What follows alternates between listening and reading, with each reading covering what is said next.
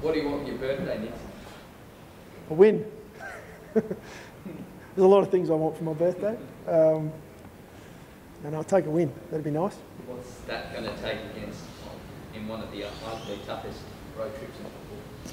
Yeah, it's a good challenge for us.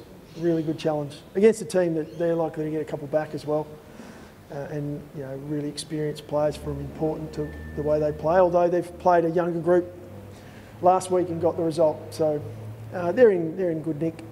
It's a great challenge for us. A couple of those players back are some pretty handy defenders. Yep. Marks inside 50 has been highlighted a lot. I think only 2 in the showdown. How do you address that? Yeah, there's a lot to it. There's a fair bit in that stat. We're working on those areas of our game. I think we spoke about it post the last game. Building the ball up helps with that, changing lanes with the footy, challenging the opposition when you have the opportunity to, using your advantage on the ground. In a high pressure game, that's harder to do. And we're a young group that are working on how we do that and challenging ourselves week after week around how we deliver the ball to our forwards. We had plenty of opportunities going inside 50 on the weekend, so we're getting some parts of our game right, which is that field position, owning the game at times. It's now a matter of putting the polish on top, and we've gone through that, the detail of that as a group, and we'll continue to work through it. It's not something that you just click your fingers and fix straight away, but we got to train in the wet again today and work on what we did on the weekend. It probably won't be wet in WA this weekend, but we keep working on all areas of our game as we go and we grow. Have you settled on who replaces Murph yet? We haven't yet, so we've just come off the track. We'll go straight into match committee, and we've had a look at what we look like. It's quite challenging actually to lose 2 of your pressure forwards. Very similar players. They bring a certain effort and intensity in our front half that, even in that game, to lose both players early in the game, it affected the way we went about it in the end. It was, and to the boys' credit, the effort didn't drop off. We had to try a number of different things with, Sloaney went forward for periods of the game, and so we're going to have a look at that for this weekend, exactly who replaces those guys. Because we do want to keep that speed and intensity in our front half. Shane, the chance, obviously he's played, but I mean, you're not exactly blessed with small forwards, are you? Outside that's probably Tariq and then a shuffle from your midfield. Do you know whether are you leaning towards a shuffle or just bringing in a fresh face? Shane's a big chance. Shane went out not through lack of effort playing for the team. It was really with Shane, we're just trying to find some form for him. He just wasn't impacting the games as much as we'd like and as much as he'd like. Sometimes just that small jolt and that reset can help a player. It's also a chance for him. He's a WA boy, so he's really keen to play. He's let me know in no uncertain terms, which is great. It's you want guys coming in that really are chomping at the bit to play again. At his best, he can really bring some heat in our forward line and bring pressure, but he's almost that hybrid forward. But we'll have to shuffle at a point this week, and that'll be about bringing in guys that are living the values at SANFL level, playing with confidence, that deserve to come into the team. And whether we then have to shuffle through maybe mid forward or whether we look at half back up to mid, that'll be something we'll decide this afternoon. How close is Tariq from getting a senior back? Well, Tariq's game, if it's played on his terms at the moment, he's a really exciting footballer. He's got some fantastic talent. He's got elite speed. Unfortunately, when you play at a higher level, the game's not just given to you on your terms. And so what we're working with Tariq, we don't expect him to be Rory Sloane or Sam Berry, who you've seen come in and he's a battering ram.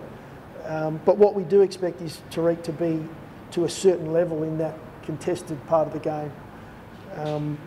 And he's working on that, and he'll continue to work on it. But he's got some weapons. He's really got some weapons, and he shows some stuff at SNFL level where it looks really exciting. We're not saying he's that far away. We've discussed him for this week. Is that a possibility? But I don't think, just at this point, I don't think we want to throw him in the deep end just yet. How are Murphy and McHenry actually going? How have they pulled up? McHenry, Ned's recovered well. It did take him a little bit of time. So he started his protocol a day later so he was still a little bit weary on the Sunday. But he's going really well now. He's back running, completing sessions, no contact just as yet. I think he starts that next week and should be available next week if everything goes to plan. And Murph's obviously, he's going to be 8 to 10 weeks off of that syndesmosis operation, but he's had that done, was in the club today, up and about as you can be. Obviously really disappointed that he won't be part of what we're working on for the next 8 to 10 weeks, but he's very much a part of our future. Notice Crouchy in the cafe having a coffee while the boys are out on track. Are you still in line to play a sample game in the next couple of weeks? Well, he didn't train today. He trained Tuesday, Matty, and pulled up quite sore from Tuesday, which is concerning, is quite concerning. So he's going to have another conversation with a specialist.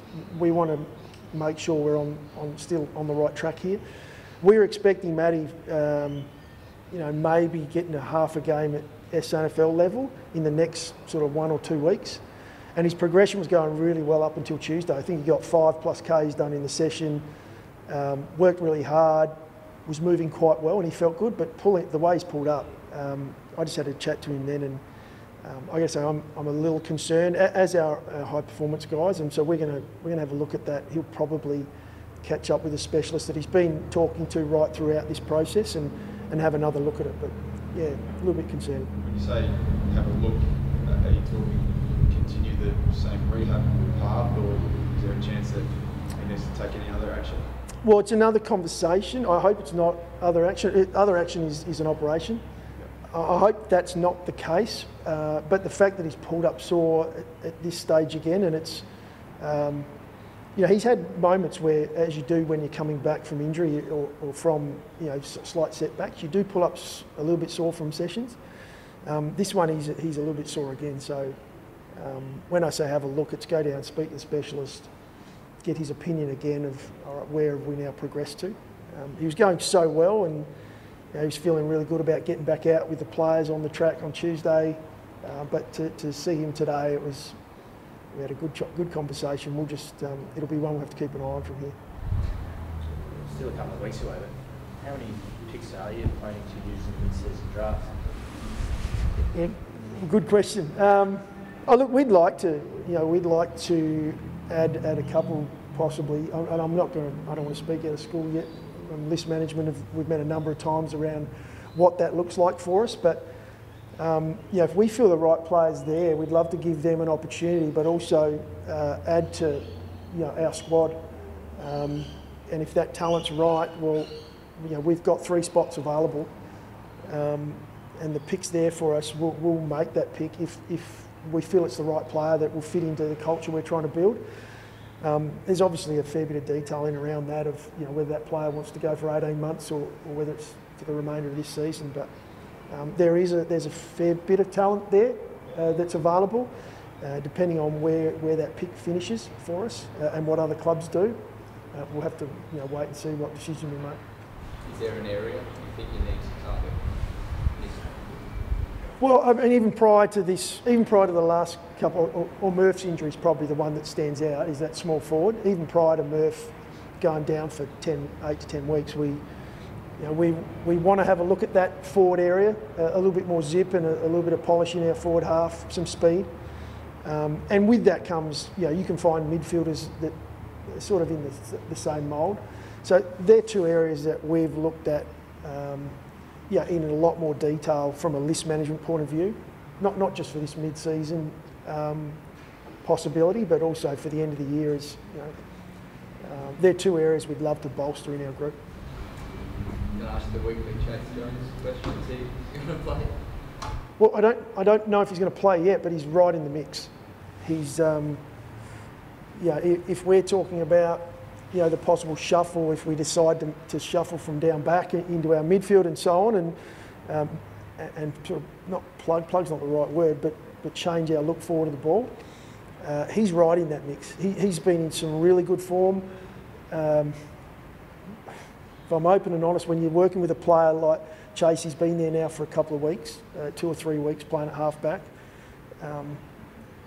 You don't want to rush that. You don't want to sort of throw him back in and then lose the momentum he's built. But watching him play at SNFL level, watching him train, he looks like he's in fantastic nick at the moment. And he's confident, and he's using his speed, and he's backing himself in. And you know, for a guy that we were playing through the midfield and he wasn't able to find the footy, he's averaging 18, 20 possessions at half-backs. So you know, we're hoping with that one that we've found a position that he feels really comfortable in, that he'll be able to take his game next level. Didn't answer your question at all, but he's a chance. He's a chance. Frampton, has he done enough in the last couple of weeks? Yeah, and Billy's similar. Like, from a coaching group point of view, we're so pleased with where Billy's taken his game, and probably more importantly, the person he's become. He now understands what being a pro is. And if you go back and look at some photos from last year, I don't want to embarrass him with this, but you look at some of his photos from last year of what he looked like on the field compared to now. He's done the work in the off season. He's done the work right throughout the pre-season. He's one of our strongest players in the gym. When we brought Elliot in and Billy went out, he understood why we were doing it. He went back and showed us his weapon the very next week, kicked 7 goals. He's been up and about with the group. He's almost taken on a leadership role, which I would have said a few years ago. I'm not sure Billy gets there. So proud of what he's done. Again, he's right there in the mix. He's a different player to Elliot. He's a stand and deliver for us in the forward line. Like, he's a pack mark sort of player. We're going up against a team that are very good in the air. He's one that we're looking hard at the moment, whether he'll make us better this week. 2 goals in 2 weeks is almost a drought, isn't it?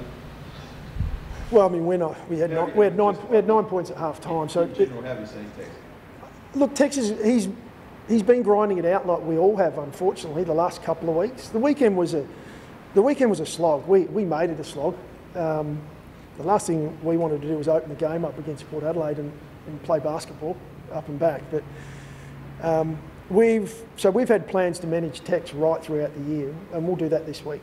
So you won't play? So no, Tex won't play on the weekend. WA trip, it's our furthest trip away. So we've looked at this weekend and had it in the calendar as a possibility. Tex and I had to have quite a good chat.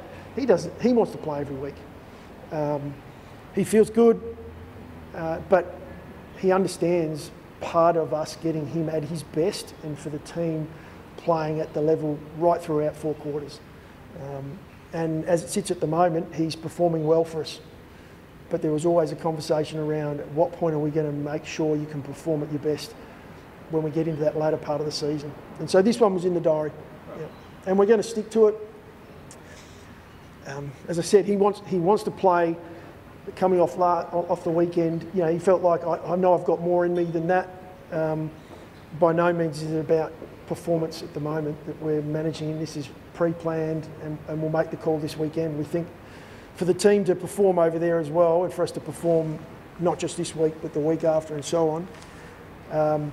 This week for Tex managed, we'll have a look at then how we go ahead of the ball taller, and that's where you mentioned Billy Frampton. There's a possibility. We've still got Riley down there, Elliot that plays forward. So we do have that cover as a key target, and even Fogg. At the moment, Fogg's doing some work on ball. There's a chance that while we manage Tex, Fogg might get that opportunity as coming out of the cage. So it's just pure management. It's not heart related or it's not an injury to Tex? Yeah, no. I don't know if you watch training. You train the house down. Some of that's it's interesting. He was up and going. His normal leadership self out there, and no, there's nothing there at the moment with him. He's had over the last, I reckon, three or 4 weeks, he's had a couple of little knocks to the calf, and then there's been the scare and he's played, and there's been questions around, he's not right. That's not the case. We're now looking at this as he'll have this week off, and then everything going well. He's right to go when we get back and play the next home game and we'll continue to look at it through the second half of the year. We've got a plan in place, but that will change. That's very fluid of how we look at Tex through the second half of the year. Yep. I was just going to ask one about the challenge of Nick Nat and the prospect. I know you spoke about Riley after the game on the weekend. Could a grudge match almost be maybe a good opportunity for Riley just to find some of the really high standards he set last year? He's in there now, just putting his notes together. Yeah, I think Riley will look forward to that challenge. I think he really enjoyed that last year, having to step up, and although he was nervous for a period of time when the message first went out that there was never an intent in it, he was just doing his homework and trying to be a professional. Might be a good idea for him to do it again. I think Nick Nat knows where Rob sees Nick Nat's weaknesses. It's easier said than done to expose him though. But yeah, let's hope Rob steps up this week because we're going to need him to. It's a big gig for him.